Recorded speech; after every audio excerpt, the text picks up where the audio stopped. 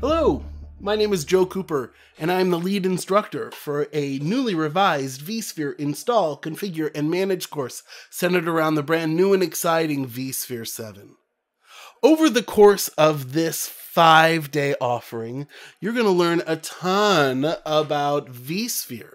You're going to learn about ESXi hosts, you're going to learn about vCenter Server, and all of the ways that we can manage virtual machines in this environment to create a highly resilient vSphere software-defined data center.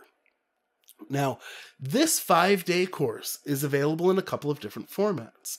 We have an instructor-led format where you can take a course in person or you can take a class online. And we also have, for those of us that don't have a full dedicated straight Monday through Friday week for this course, you can take it at your own pace through our on-demand offering through the VMware Learning Zone. The instructor-led options are available starting in late April, and the on-demand version will be available at the beginning of June. Now, if you are interested in becoming a VMware certified professional, this course is the perfect place for you to start. And in fact, it is one of the 5-day courses that are required to obtain your VCP DCV certification. So who is this course for? Well, this course is for the system administrator or system engineer who is relatively new to virtualization.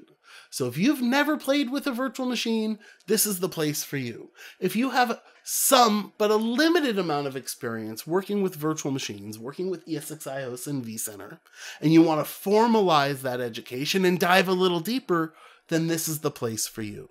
Now, if you are a highly experienced vSphere engineer and you just want to get more education and further your knowledge around this, then we have a level 2 course, a course that would follow this install, configure, manage, called Optimize and Scale. And that might be a better course for you in that case.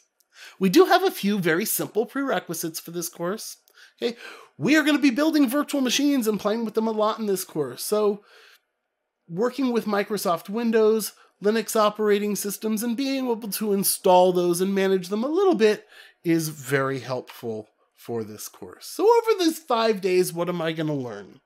Well, after a brief introduction, we're going to cover, first of all of the vocabulary that you need to be able to speak this language. Okay, so what is an ESXi host? What is vCenter Server? What is vSphere High Availability and the Distributed Resource Scheduler? And how do virtual machines interact with the physical hardware that they're running on? That's what you're going to learn in Module 2. As we dive deeper, we'll begin to start to build our virtual machines. And then in Module 4, we'll manage all of our ESXi hosts through vCenter Server. Now, all of this infrastructure needs to be tied together so that your virtual machines become portable. And so the way that we'll do that is we'll build virtual networks and we'll manage all of our virtual machines through centralized storage. Then in Module 7, we'll look at some real cool virtual machine management tools like vMotion and a few other things. Okay. In Module 8, we'll look at the resources of your virtual machines and the consumption of the resources of your ESXi hosts. After all, as we are consolidating all of these resources onto fewer and fewer hardware components, we need to make sure that we have enough physical resources available to run the applications in our virtual machines.